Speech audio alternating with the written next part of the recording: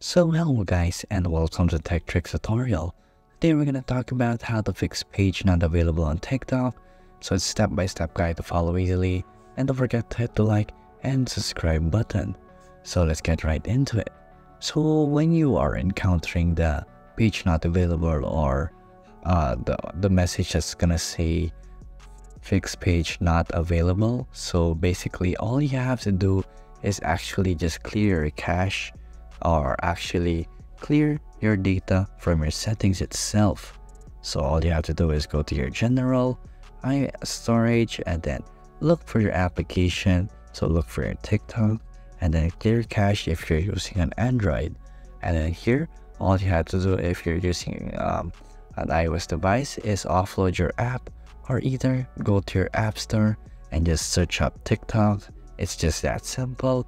And all you have to do is update this to the latest version so that you won't have any problems.